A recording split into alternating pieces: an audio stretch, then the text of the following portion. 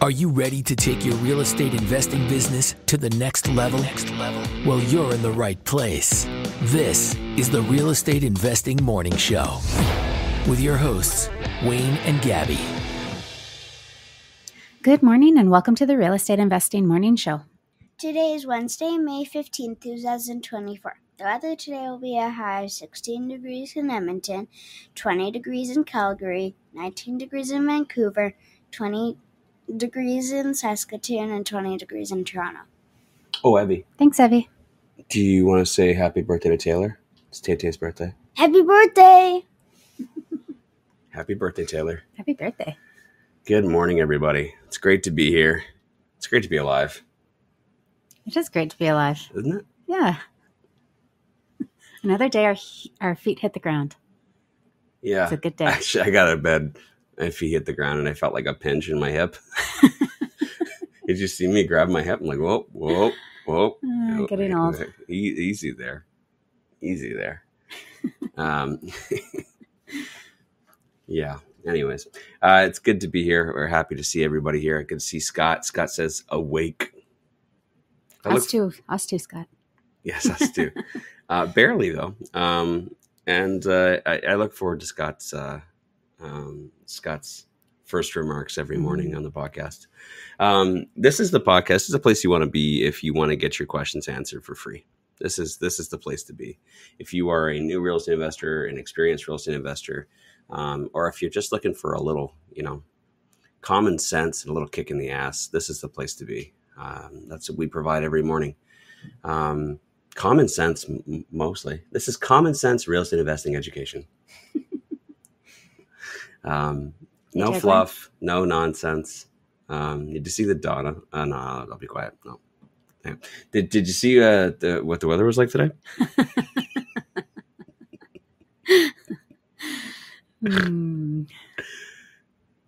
No? No? Okay, cool. I just bit my tongue. Did you catch that? Did you catch me bite my tongue? Yeah, I know you weren't really asking about the weather. Okay.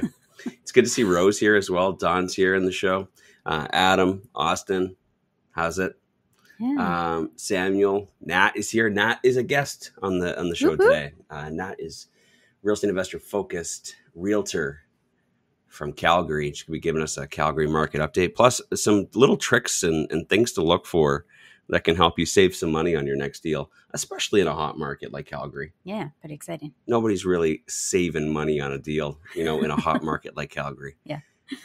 Would you say that Calgary is the hottest market in Canada, Gabby? It's kind of looking like it, isn't it? Yeah. Yeah. Yeah. It's been on fire for a few years now. As the other markets cool down, Calgary fired up. Pretty sweet. So let me take a sip of coffee. Okay. Like you were saying good morning to people and then you just dropped off, so it's called a segue, Gab. It's called a segue. Okay. Good morning to everybody else that Wayne didn't mention. Okay. And say all the names and then I'll come back to that. I'll come back to that whole introduction to what I was going to say. It's okay. They'll be okay. No. I don't want to hurt any feelings. Good morning, Austin. Good morning, Adam. I already said hi to Austin. Did you? I don't even know the names Austin, you said anymore. Two. Now it's too late. You know what? It's too late. Hi, Mitch. How you doing? Morning, David. David. Morning, It's Crispy. good to see you. Jason. Jason. Don't miss Jason. Good morning, Everly. Rose. Karen. Karen's here. Morning, Karen. Morning, Chris. Tyler. Morning, Chris. Rock on, Tyler.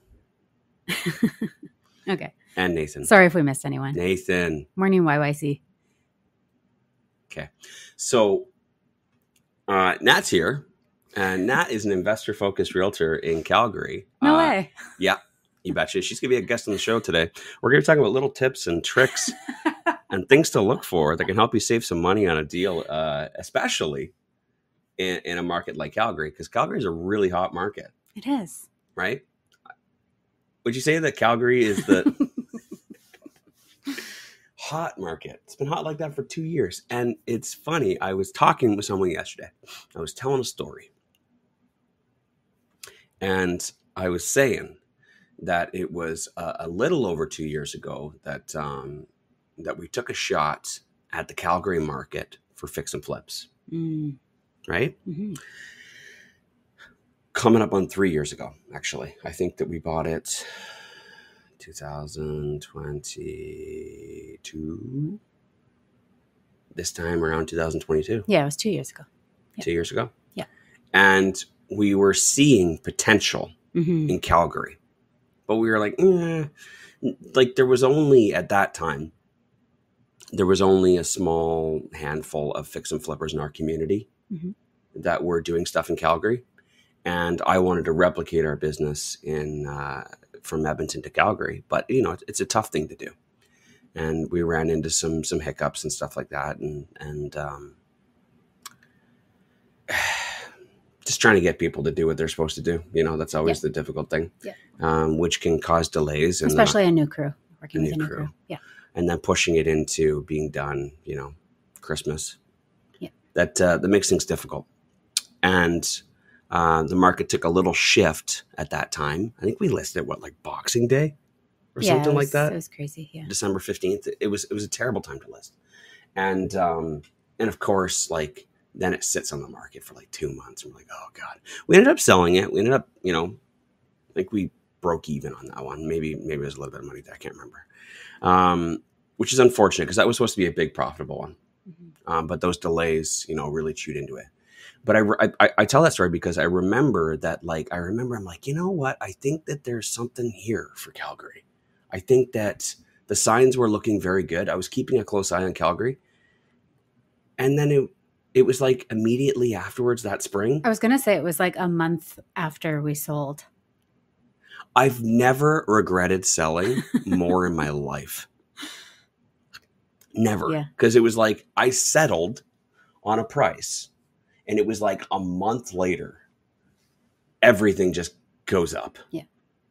And I was so pissed. Mm-hmm. So pissed.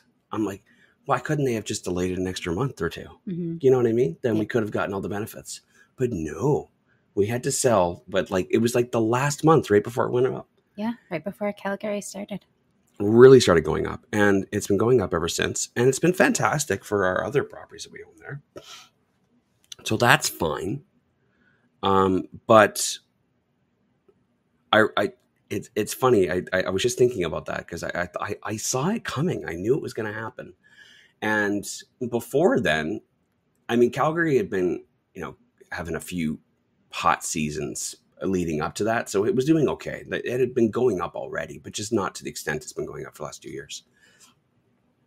And Calgary still worked.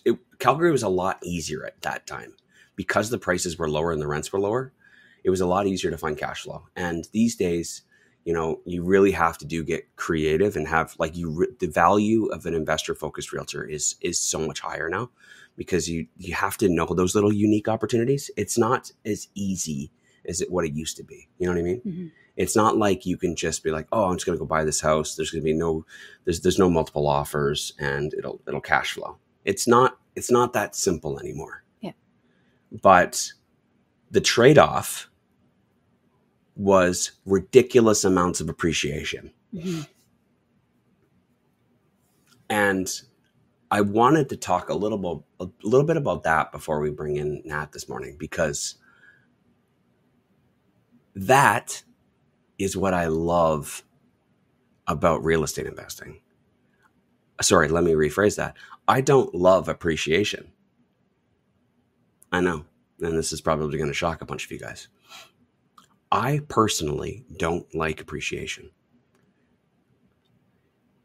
I've loved Edmonton for the last 10 years. Loved it. Loved it. And we've been in a market that hasn't appreciated at all. Yeah. And I loved Calgary before as well. Calgary, you know, leading up to 2020, was like the same as Edmonton, just maybe $30,000 or $40,000 more. Yeah, just slightly. I might be a little off because some people are like, no, it's not. I know I might be a little bit off because Calgary's a completely different market than Edmonton. But the cash flow and the ratio or the difference between, you know, the expenses and the purchase prices were very similar. The ratios were very similar. And back when 2017, 2018, you could look at Calgary and Edmonton and you could see pros and cons to both, but they were both very similar, right? Edmonton's always been a little bit easier because it's always been a little bit cheaper, and the cost to enter has always been a little bit easier. But they've always been very close. And now that Calgary is blown up, it's like it's a little bit more difficult. And me personally, as much as I love the appreciation, like appreciation is nice and stuff, but you know, the reason why I went so heavy on Edmonton for the last 10 years is because I could say I want to buy a property, and I could go buy a property. Yeah. And I didn't have any competition, and I could find cash flow very easily. But now, just in the last few months, that's going away. Yeah. And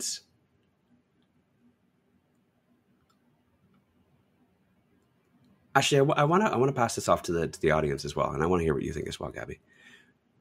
Do you want appreciation? Do you want the values of your properties to go up? Or do you want it to stay? Would you rather it stay in a cash flowing position with no competition? I'd like to hear what the audience says, because I almost feel like I'm setting everybody up to say what I want to say. Maybe I should have prefaced this a little bit better, but I'm curious to hear what you guys want to think, or what you guys want, because, and I'm going to take a little break and I'm going to come back and see what you guys say, because my experience over the last 10 years, what I want isn't what everybody else wants. Everybody else has told me I want to invest in hot markets. When I was investing in Edmonton, everybody was like, I'm going to put my money in Ontario because it's a much better place to make faster cash, right? And I haven't really had anyone on my team for the last 10 years. And I'm curious to hear what you guys think. Do you prefer appreciation? Would you rather a really hot market that's going up in value, or would you rather a slow market, no competition with cash flowing properties? I'm going to take a quick little break. I'm going to see what you guys say when we get back here, and I'll get back into this. Sound good? Sounds good. Ready to open the door to financial success with smart real estate investments? At Calvin Realty, they understand the power of smart investments. Whether you're a seasoned investor or just getting started, their team is there to guide you every step of the way. Picture this: great locations, cash flow, and a portfolio tailored to your financial goals. Calvin Realty specializes in identifying great opportunities, turning your investment goals into reality. Say goodbye to guessing whether your next step is the right one. Smart moves, smart investments, Calvin Realty.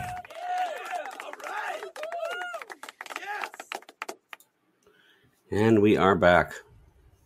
Seeing a mixture. Mm-hmm. Yeah. Sam, it depends. Fritz says appreciation is a bonus, cherry on top. Cash flow and mortgage pay down is the main course. Scott says both.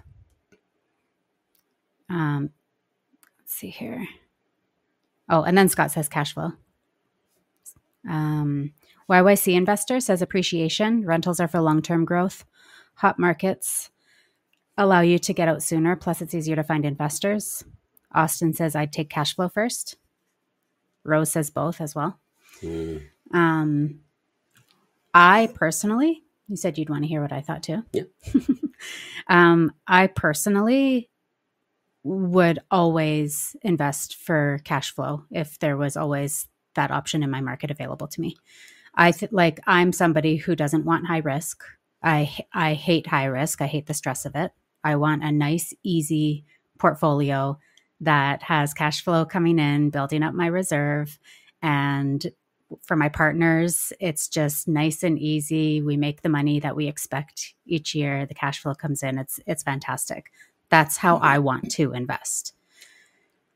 However, once you build your portfolio and you're sitting on your portfolio, of course it's nice to see the prices rise. Yeah. Of course it's nice to eventually see appreciation on it.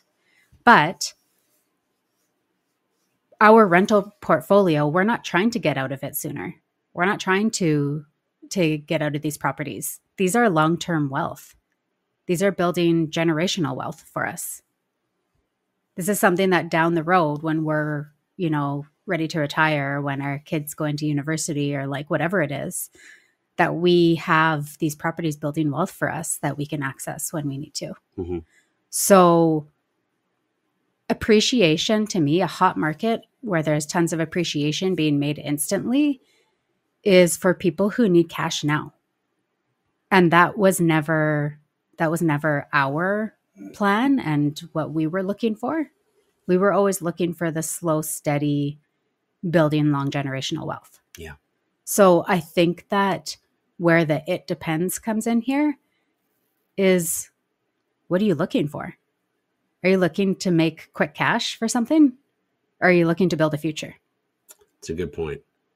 If I was looking to get quick cash now so that I could build my future, then maybe in the interim, I would invest in a hot market to try to make a quick buck. This is not the answer that I was looking for, Gabby. It's an appreciation of cash flow. You cannot do it depends. You have then to give I an would answer, take my money out. Okay. And I would invest it in a steady market.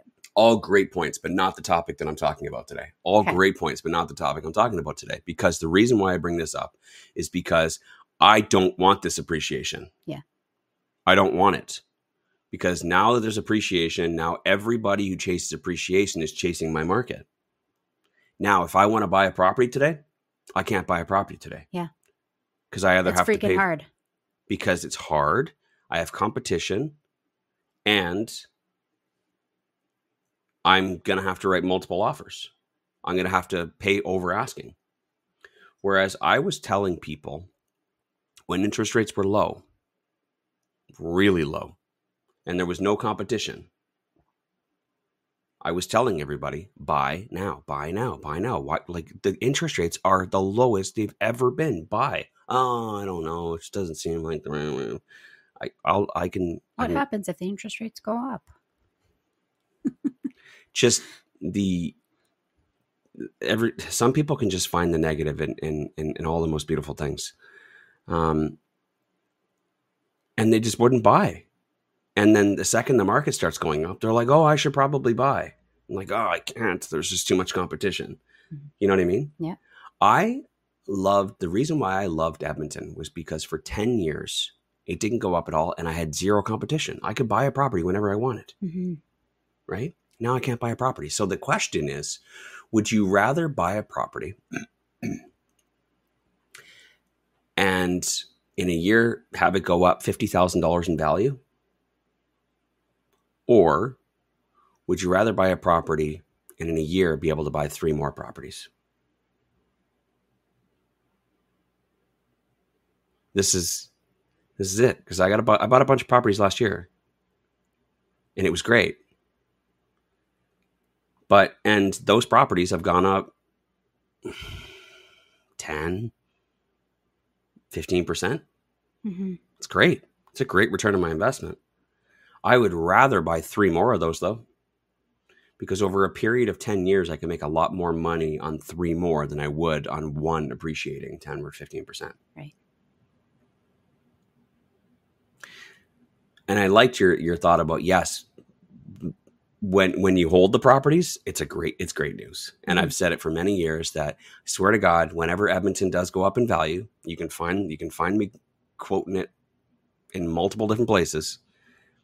I've said when real estate the values finally do go up in Edmonton, I'm going to do really well. And I'm not going to fuck up like everybody else did last time.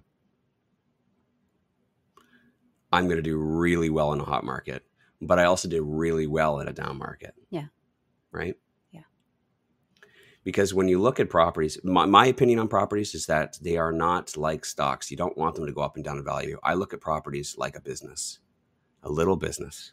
And I want to buy a little business on a good little plot of land that has potential to go up in value, of course. But ultimately, I want that thing to operate like a Tim Hortons. Mm-hmm. I want it to have good reserves. I want to have good cash flow. And I want people constantly coming in and out and in and out and in and out. And just constantly making money. Because that little business is making money while the value of the land is going up. And I'm okay if the value of the land sits the way that it is for a long period of time, as long as my business on that piece of land is doing well. And as long as the piece of land isn't going down in value. So you need a stable market with lots of people coming and going, right? You need good clients, you need good demand. But I look at the rental properties as a business, right? And I buy my business in an area that has good landlord and tenant laws, that has low taxes, right? It's profitable. Now that the value of the land is going up, or the value of the assets are going up, it's like, okay, well, I guess I won't be buying anything for the next little while. That's kind of where I'm at right now. And you can still, if you haven't bought anything, don't be like, oh, Wayne says don't buy anything. What I'm saying is I'm not buying anything because I'm in a different position than you, right? Yeah. I think that it's always a good time to buy, in my opinion. You'll never lose. If you play the game right, you will never lose. Go ahead and try and argue with me on this one. I will kick your ass. There's never a bad time to buy. As long as you buy a good business on that piece of land, you can ride out anything. Yes, you may buy high. Yes, it may go down next year. But as long as you buy that business and it operates well and it can still make money on its own, you can ride it out until it goes up in value again. Mm-hmm. But if you're buying negative cash flowing properties, if you're buying businesses, rental property businesses that don't operate well, you won't be able to weather that storm. Mm-hmm. You won't be able to wait until it goes down again. I like to buy when nobody wants to buy. That's the best time to buy. I like to buy when I have zero competition because the opportunities are so much higher. Yeah. And don't get me wrong, like this year, I have to double check on our portfolio, but I believe our portfolio has gone up over $1 million this year. So we've done pretty well. I believe our portfolio has gone up by over $1 million. I haven't calculated it because like I have to check on everything, but more or less at least $1 million. And I believe within the next year after that, I think it'll go up another $1 million or $2 million because values are going up. Don't get me wrong, that's great. Adding $1 million, $2 million, $3 million. But if I can't buy any more properties, that kind of fucking sucks. Yeah. It means I can't do anything more. I just have to sit on this and watch it grow. Fuck that. I want to buy more. I want to expand, right? Yeah. But as the market grows and, you know, as the opportunities change, it means that you need to adapt as a real estate investor and focus on different things in different cycles. And different cycles have different opportunities, which is why it's so important to keep making sure that you're listening to this podcast every day throughout the year and throughout time, because what I say 6 months ago, what I say 2 years ago is not going to apply today. Why am I not flipping in Calgary? Well, 2 reasons. 1, the team thing didn't work out. And 2, it's competitive. When I bought it, there was no competition. Sometimes I make the dumb idea of holding a bunch of meetups and teaching people how to do it. And then I teach people how to become my competition, which is a bit of a curse for Gabby and I, is that we're so giving and so willing to help other people that we end up creating competition. I have a side note between us. I'm fairly certain that Gabby and I played a big part in Edmonton growing. I mean, the immigration is probably the biggest factor. I'm not going to say that I move mountains and real estate markets. I'm not saying that, but I do understand the influence that we have, and I do understand that by us saying all these things is probably contributing to it. Mm-hmm. So I've created competition, but just like the Calgary market, you know, if it gets saturated and lots of people are after it, then you just focus on other things, right? And right now, Gabby and I are just watching the curve right now, seeing what's ahead, what's coming, what's the new opportunities. We'll jump into that. We'll try that out for a few months, or as long as we can milk it, right? Because you know, I can't say that I'll try something out and it'll be good for a year. It'll be good for as long as it's good. Yeah. Right. And I'm not telling people to shift strategies constantly. What I'm saying is pay attention to the market and what opportunities are available. Don't get romantic about a certain opportunity, because things change, and you don't want to go all in and put all your eggs in the basket and then find out that it's not going to work anymore, right? Yeah, definitely. I think flipping in Calgary can still definitely work, but the fact that I'm not there makes it very difficult. And for me and where I'm at in my stage, I would rather allocate my time and my funds into things that are just a little bit easier. But I think for newer investors, I think there's huge opportunities for flipping in Calgary. It's crazy. Mm-hmm. It is crazy what I see people doing out there. Yeah. For the locals, some cool stuff. But me personally, if I had to choose, I would rather Edmonton stayed the same values for the next 10 years, and I would have made a shit ton more money. Yeah. Than the extra $1 million I made this year in equity. On that note, though, which I think we'll probably talk about tomorrow or the day after, is we're planning on refinancing some properties. Mm-hmm. I'm one of which is in the process. We're looking at another one, and I got my eyes set on another one as well. I'm just doing a cash flow analysis right now, and I'm also watching the market closely, trying to time it properly. When you want to do a refinance and pull out some equity, whether that be to reallocate into different investments or to pay your joint venture partners back, you got to be strategic to make sure that you do it at the right time. Ideally, you want to find some sold comparables that are beneficial for you. Also, I don't want to do it right now and then find out the value goes up another $100,000 in 6 months. So I want to make sure I get the most out of it. I might be able to get an extra $80,000 is what I'm saying. Mm-hmm. But also you need to take into consideration, is that going to cash flow afterwards, right? You don't want to when you have a great cash flowing property that can weather storms, that's ironclad, you know what I mean?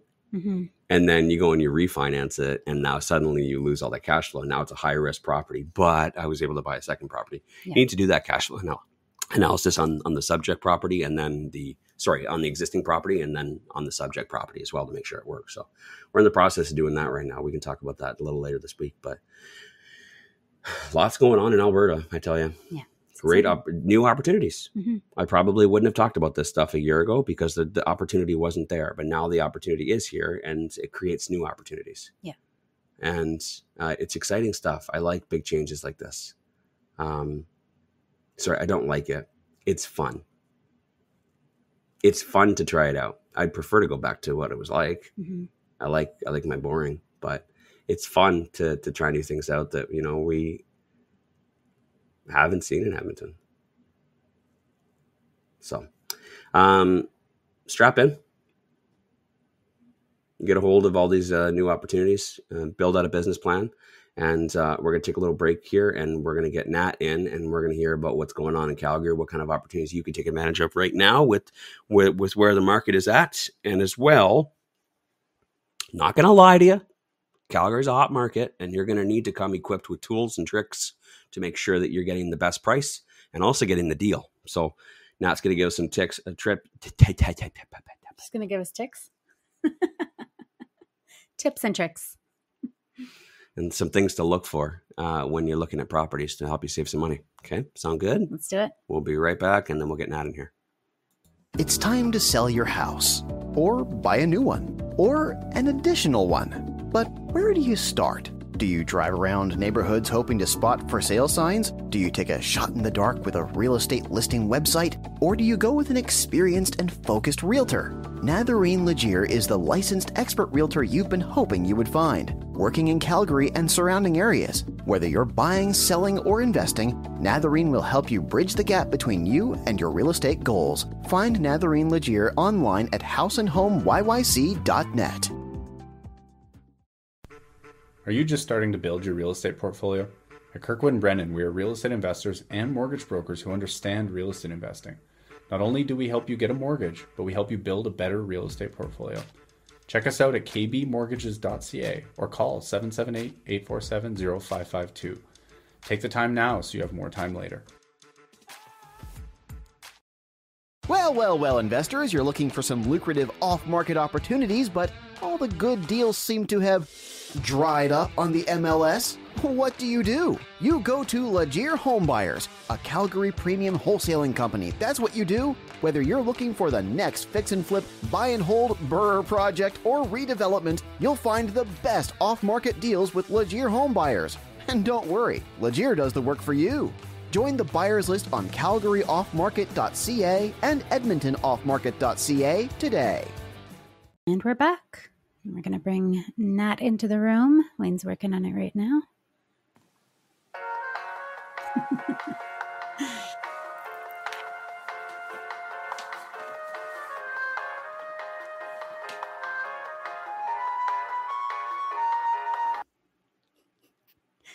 Good morning, Nat.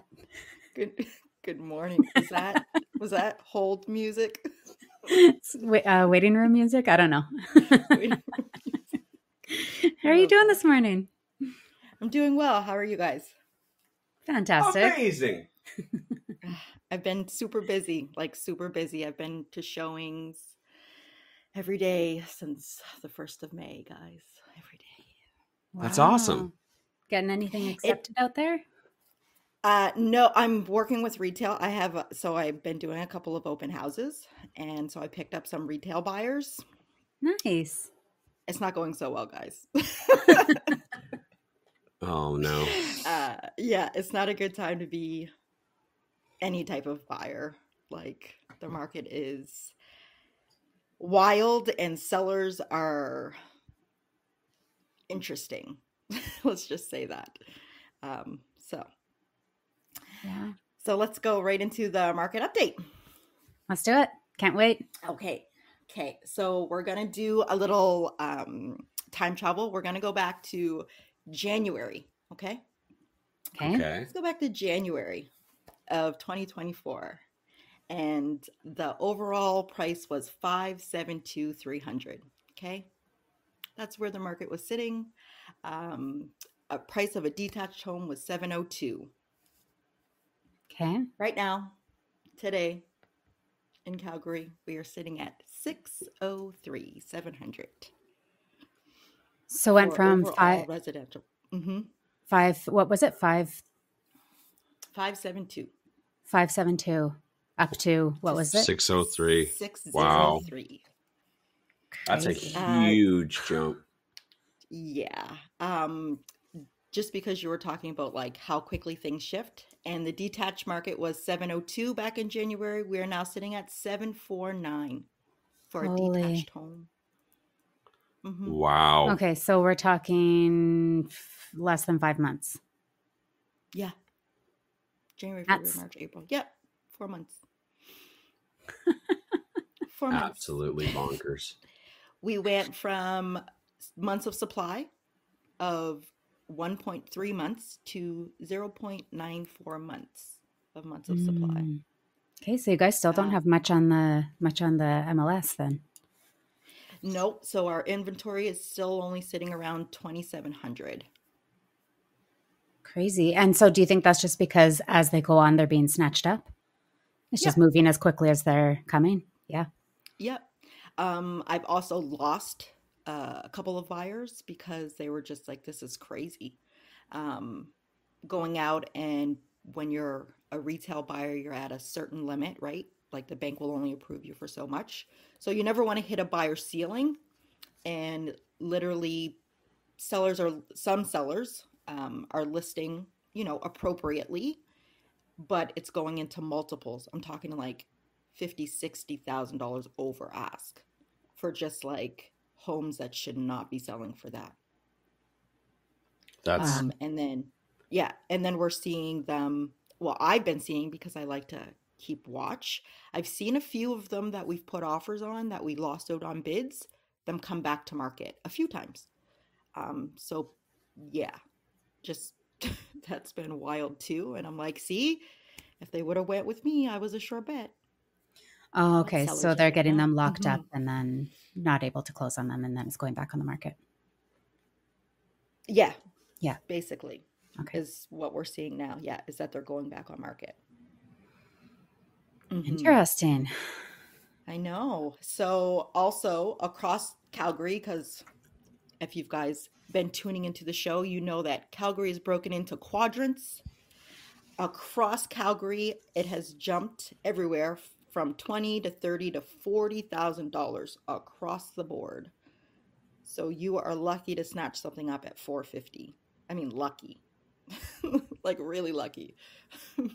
So what type of paint a picture of what type of property and what type of area we might be able to find at that price? Like, what would we be picking up if we were able to like find that hidden?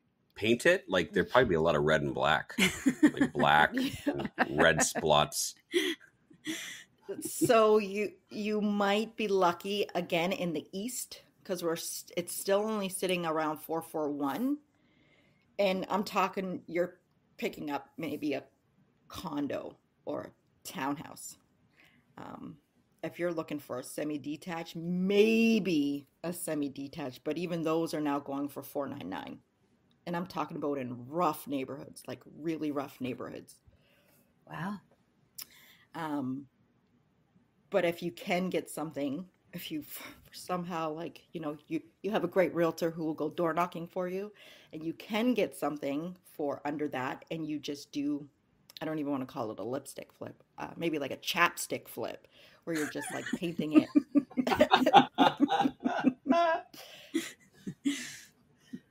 You're just painting it, and maybe you change some hardware like the handles or the light fixtures, and then you're putting it back on market, and you'll probably get over $5, well over $5.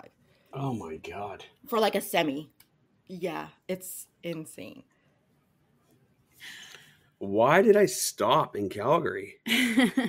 Why did I stop? It left a bad taste in your mouth. Yeah. Yeah. You never know though. Like you can't predict this. Mm-hmm. And even when you think it's like, oh wow, it's really good, it could stop at any time. Like it could stop today. Yeah. But this has been going for quite some time. It seems, I don't even want to ask you the question because I think it's unfair to ask, but when will it peak? I'm just asking the world. Yeah, I don't think that it will necessarily peak. Like, I don't think that Calgary has gone like Ontario and BC have, where it just kind of skyrocketed. I feel like Calgary's just been like this slowly trugging up the hill, like just chugga. It hasn't like took right off. Mm-hmm. And because of that, we're still having so many people move here. And that's the thing, right? I think that's why we're not really peaking, is because we still have this steady stream of people moving here. I guess if that stops, then we might peak. Yeah. And I think that Calgary is still affordable in the eyes of Vancouver people and Ontario people who continue to migrate to Alberta. And so in comparison to Edmonton, they're getting really close to the mountains. They're still getting kind of some of that lifestyle that they're used to. So if they're looking to move to a little bit more affordable market, I mean, like in Vancouver, you're hard pressed to find anything under $1 million. And so if you're taking that money out and you're moving to somewhere more affordable, then Calgary is still attractive to them, right? So you're still getting that migration from Canada. So yeah, it's interesting though. It's just like, I mean, for most people, we think, how is that affordable? How could people afford that, right? Mm-hmm. But it is, because we're going into multiples. Like, there's not one deal that I've had that we weren't in multiples. Mm-hmm. Mm-hmm. And then for like the investor side of it, all I can say is that you have to be ready to pull the trigger. So I've had a couple of deals that I've presented to people, and by the time they were like, yeah, let's go, it was too late. Right. Yeah. So basically, I feel like if you're an investor and you're looking for a deal in this market, you have to be ready to let's go and then figure it out after.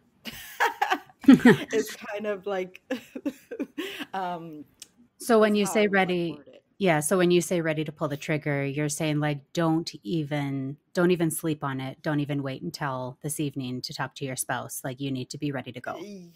Basically, yeah. Like if Yeah. I'm bringing it to you, it's because I feel like you're going to make it work. Like it's going to work for you. Like it's what you're looking for. So just, I know that's me trying to tell people to put a lot of faith in me, but I'm like, listen, right now in this market, This is I how you know get this is it. what you're looking for. Like Mhm. you need to lock this up and then we'll figure the rest out after. I So, and I don't think you should apologize for that, because that's why people have you, Yeah. right? Yeah. And you're not their That's true. financial advisor. You don't have any like Right. fiduciary responsibilities, but at the same time, it's like that's why you get an investor focused realtor on your team, so that someone can guide you through that and tell you, hey, this is what's going on in the market. You don't understand this like I do. If you do not act, if you want this, you need to act now. Otherwise, you will not get it. It's not telling someone this is good or this is bad. It's saying if you want it, you have to do it now. Otherwise, Right. you won't get it. Right. And I Like think if you that, have to run back and keep running numbers, you're gonna lose. You're gonna lose out. yeah. And we talk about that on the show like every goddamn morning. You got to know your numbers. You have to know what types of properties you buy in your market. You got to know it inside and out. I can recite everything about my market and the properties that I buy. I don't have to think about it. Someone could say a purchase price and the rents to me really quickly, and I could tell them whether it works. I don't need to look any further than that. And that's what level you need to get to. And if you want to get deals like this with Nat, Yeah. and if you're not, then Nat's going to say it. She's going to be like, hey, like if you don't do this right now, you don't figure your shit out in the next 30 minutes, you're not going to get it. And I think that investors should value that for what it is, because that's what you pay for. And I think it also just shows how important it is to, I mean, you just said it, but also like knowing what neighborhoods are your go or no go, like being crystal clear with Nat about, like I will not buy in these neighborhoods. I'm not interested in holding properties in these neighborhoods, but all of these ones I will consider. And then having your own breakdown of like, at what price point is it go or no go? And if you know those numbers and if you know those neighborhoods, it makes it so easy to say yes when one comes across in the neighborhood at that, within that price point that you said, right?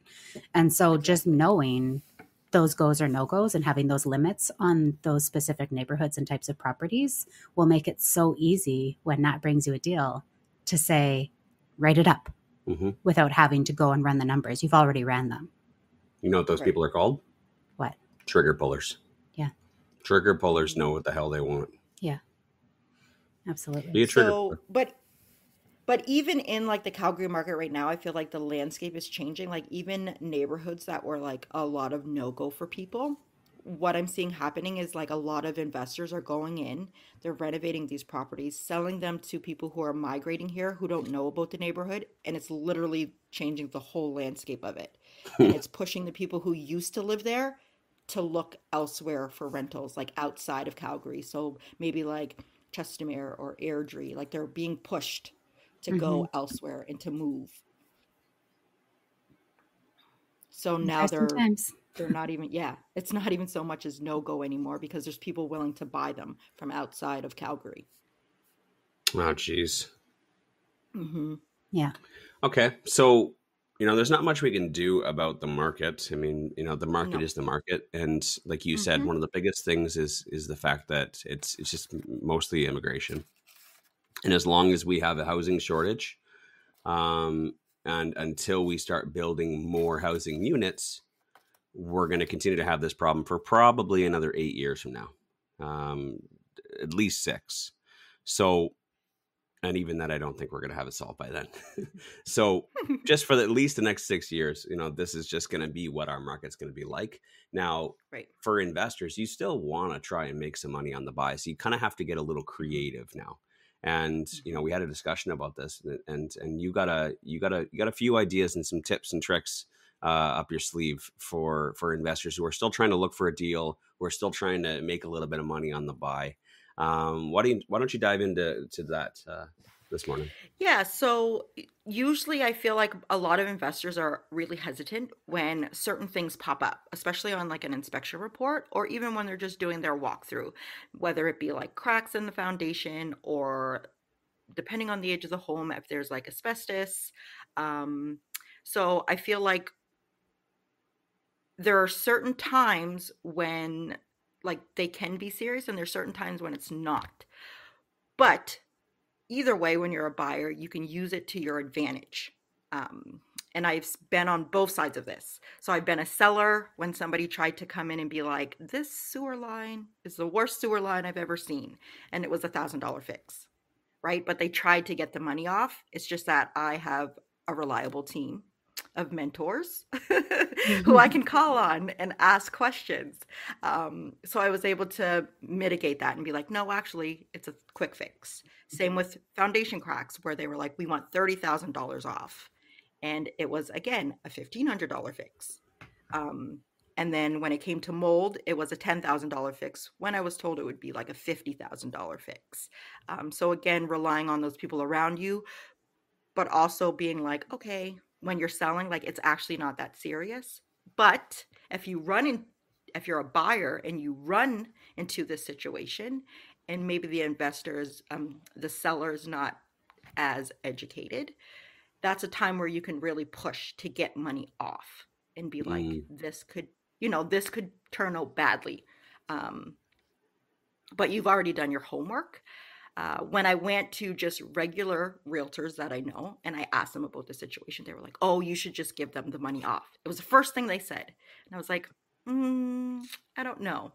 So then I went to like actual mentors and investors who have seen these types of things. And they were the ones who were like, yeah, no, that's going to be like this much. You're like, you're good. It's not that big of a deal. So when you come across these things as an investor, as a buyer, don't shy away from them and be like, oh, this home is no good. Especially if it's like mold. Oh yeah, absolutely. Mm-hmm. Unless that house, asbestos. Mm-hmm. Yeah, unless that house is falling over, anything can be fixed. And even when it is falling over, there's ways to fix it. But there's a certain go or no go as far as like foundation stuff goes. But otherwise, if it's just cracks, asbestos, mold, whatever, fill in the blank. Everything can be fixed. And everything has a cost that, it would cost to get fixed. And I think that people overestimate what the actual cost is going to be. If you're an asbestos expert, or what do you call it, like an abatement expert,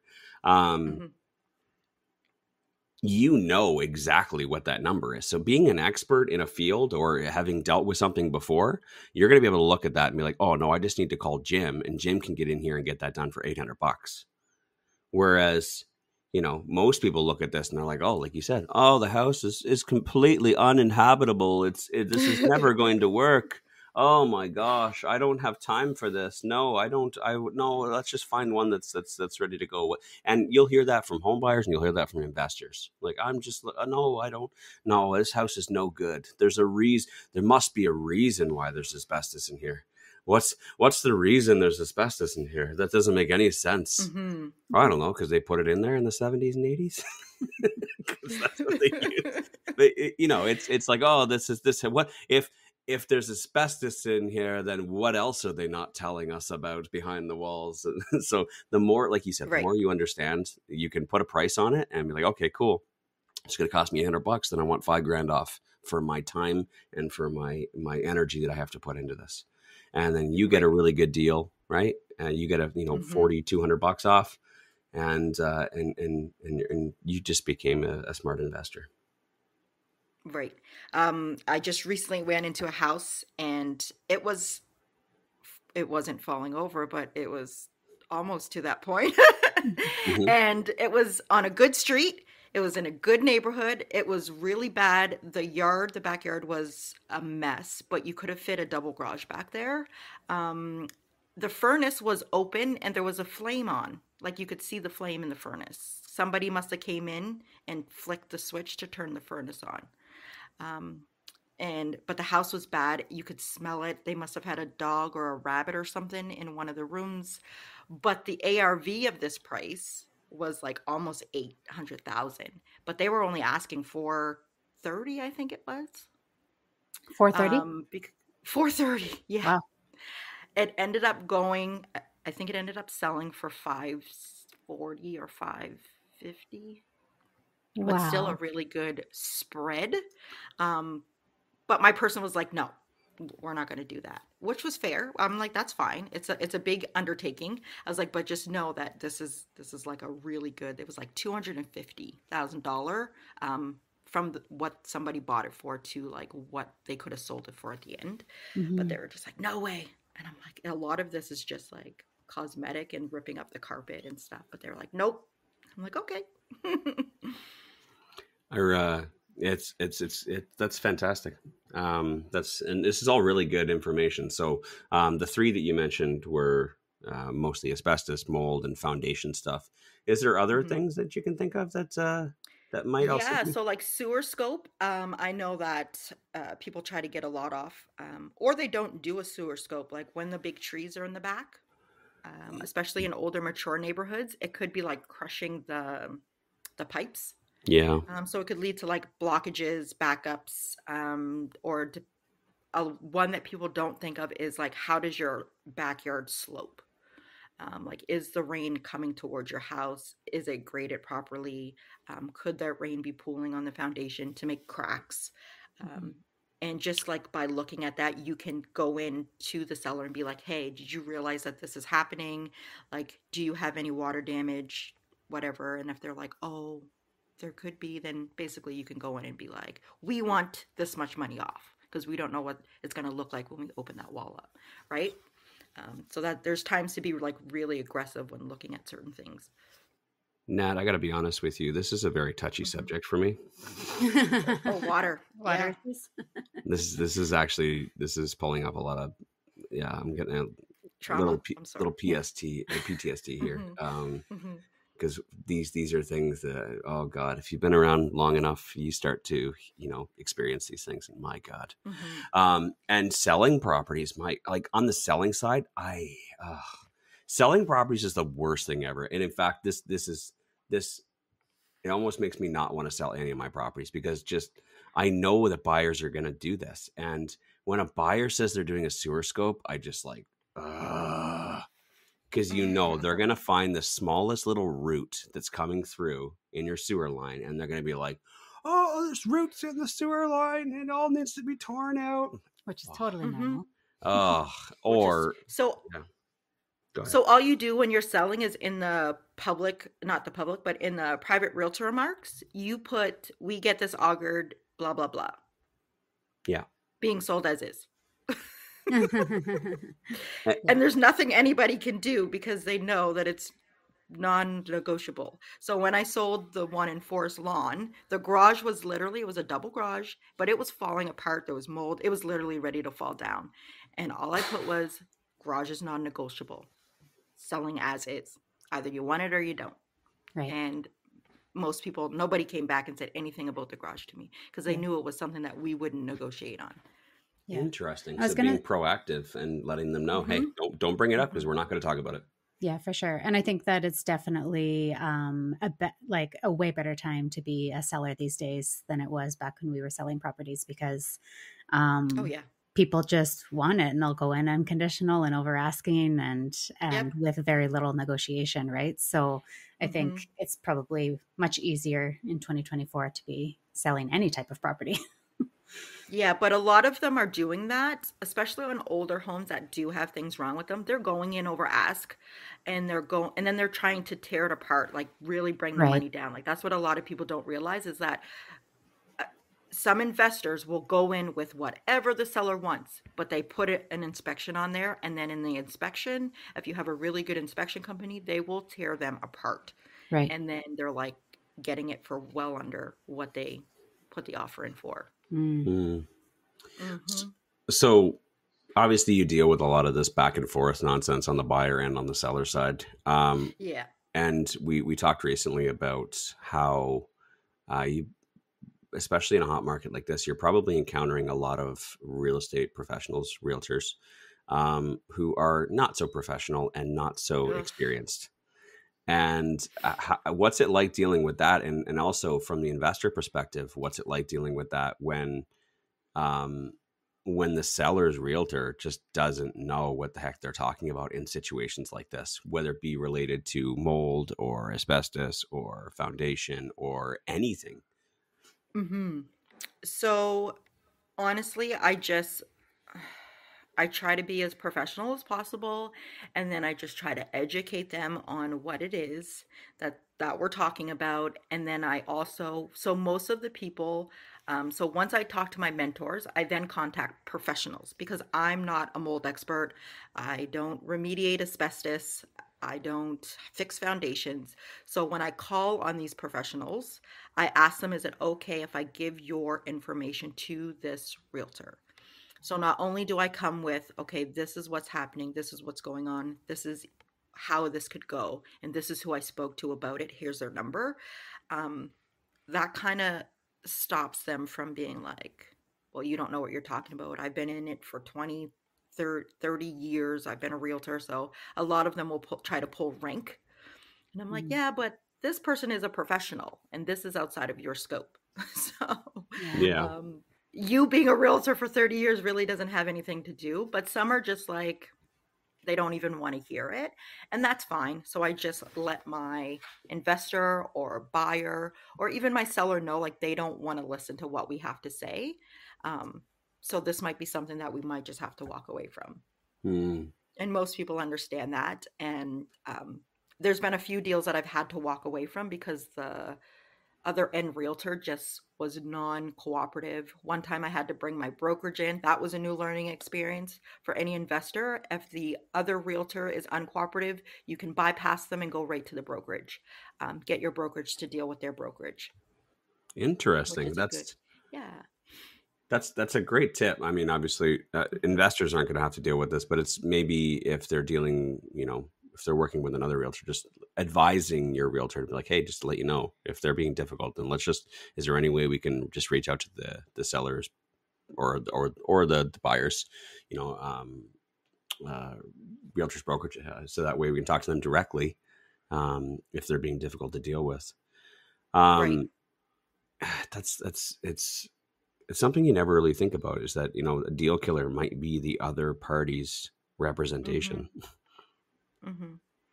And it might be, and some of them, so when you sign an agreement, like a buyer's or seller's representation agreement, remember that agreement is between you and the brokerage. And then the realtor is just the representative of the brokerage.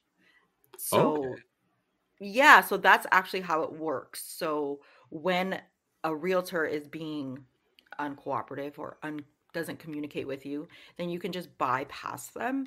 And right now, a lot of realtors, so our contract and our fiduciary duties is we're supposed to present every offer as a seller agent that comes our way, regardless if it's insulting or not. And sometimes it's not insulting at all. Some seller realtors try different things, different techniques, different tricks, like coming in low to try to go for multiples, but sometimes that backfires. And that was the situation with me. He listed really low, and we came in about $10,000 lower, and then he wouldn't communicate with me at all. He just stopped, and we put in 3 offers. And so then I obviously had to go over his head because my buyer really wanted the house, and that's my job, right? Is try to get my buyer the house. But it didn't work out that way. We ended up walking away from it. That realtor might have a complaint coming his way from my buyer as well. So yeah, so things can go south really quickly if the realtor doesn't want to try to make a deal work, basically. And so, like you said, the realtor is responsible to show all offers. And I've had it happen where it's like, the realtor will come back and they try and use like little tricky one-liners, like, I'm just going to let you know they're never going to go for it. And just saying things like that to almost deter you, to make you make the decision not to do it. You know what I mean? Or like, I don't know, we're not going to, they don't want to hear anything that's less than this. And as opposed to them saying flat out, outright on some sort of documentation that I will not present this to my seller. So, And I get it. I mean, I get it from the seller's realtor's position. It's like, especially you probably been in this position, like you don't want to give your clients a lowball offer out of the gate, because your seller's, your client's confidence is going to drop dramatically when they get something like that, because it's such an emotional place to be. Even me, as experienced as I am, that is the most emotionally Charged. What's that? Yeah. Emotionally charged like position to be in. Like, it's because you don't know, do people like my house? Do they not like my house? Like, I feel like I'm in high school all over again. It's like, I don't know if I'm worth it. Is this price right? Is it going to sell? It's been 3 days and no one's called me back. And then you get a lowball offer and you're like, oh no, God, this is terrible. We're going to lose so much money. Like, it's a weird spot to be in. But, and if someone gets a lowball offer, that can really affect their confidence. Not necessarily, Wayne. If you speak to your client and let them know that people are wild, that somebody might offer you low, but you, like, what are your options? Like, you can always counter. Like, I just had somebody counter on me. I was like, this is what we can do. And they're like, yeah, send in the offer. And the seller countered. And I was like, that's way too high for us, so we're going to have to pass. But like, it doesn't matter what somebody offers you. You can put down and counter with whatever you want as a seller. Right. So you don't have to take any offense. Just be like, okay, that's not acceptable, but here's what we will accept. And then you just cross out an initial and then send it back to them and be like, after you meet these terms, it's already signed. You just have to initial. That's fair. Yeah. And I feel like a lot of sellers don't do that. They just take offense immediately. And I feel like that's kind of lacking on like other people's parts, because they're not setting those expectations. Like, don't take any offense. You don't have to get emotional. Like, if this isn't an offer you want, let's counter. The worst they can say is no. And then we're still where we've been, which is without an offer. Yeah, for sure. Oh, well, thank you so much for being here, Nat. I know that you have kids to get off to school. We have a kid to get off to school, so we won't keep you too long here. Thank you so much for having me. Yeah, it's been wonderful. Thank you for bringing all those stats and those awesome tips for the audience here. And if anybody in Calgary or who's investing in Calgary would like to get a hold of you, how can they do that? Right now, the best way to get a hold of me is my number. So 587-926-1619 is the quickest way to get a hold of me. If you need comps, you can send me an email and then send me a text that you sent me an email and who you are, and I can pull those for you as well. That's awesome. Okay. Can you say your number again slowly? 587-926-1619. Perfect. Okay. Well, thanks again, Nat. It's been a pleasure having you, and we'll see you again in a month on the show. All right. See you next month. Okay. And everybody else, have a wonderful Wednesday. Happy Hump Day, and we'll see you guys tomorrow. Bye. Thanks for listening to the Real Estate Investing Morning Show. Looking for more guidance and coaching? The REI Masters Mentorship Program might be what you're looking for. For more information, email info@reimasters.ca.